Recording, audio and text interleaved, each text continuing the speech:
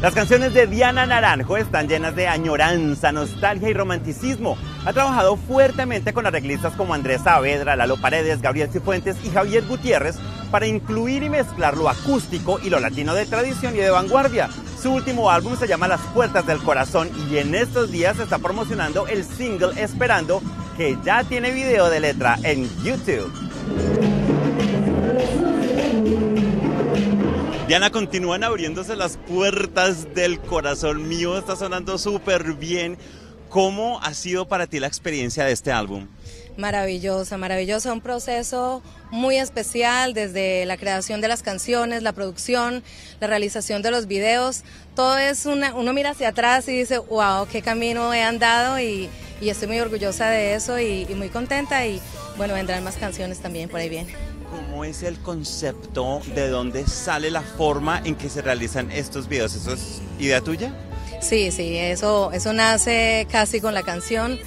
Hay una esencia que definitivamente pasa de acá a esa producción, a un boceto que se origina ahí prácticamente en mi casa. Después tengo unos colaboradores, Carlos Gómez, el equipo de producción con el que estoy trabajando en ese momento aporta mucho a todas las ideas que se me ocurren.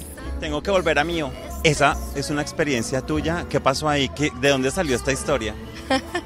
Bueno, sí, eso es un viejo amor por ahí de esos que aparecen nada más cuando les conviene, pero de eso se trata, de que queden plasmados en una historia donde ya después son solo canciones y nada más. Hay una mezcla de lo contemporáneo con unos sonidos regionales muy nuestros.